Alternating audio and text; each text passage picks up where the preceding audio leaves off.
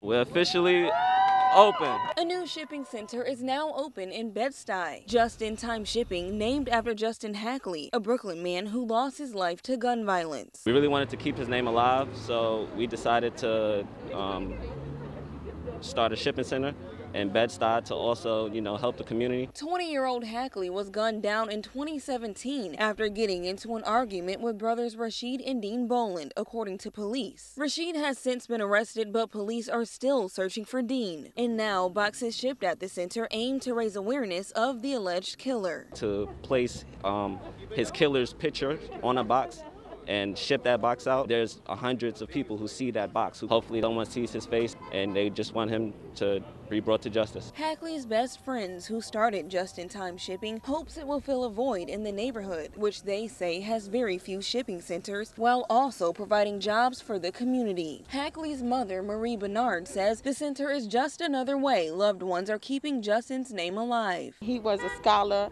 He was a pillar to our community. His name alone is just the name that wants everyone to be great, wants greatness.